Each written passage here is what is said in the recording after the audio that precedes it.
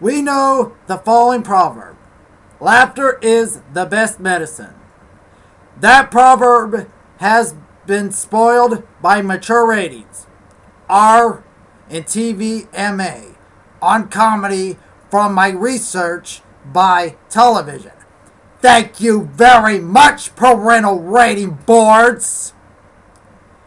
Because comedy is for adults only, and because juveniles cannot laugh, juveniles cannot receive any health benefits, relief from pain, less stress, a brighter happiness, and adding immunity.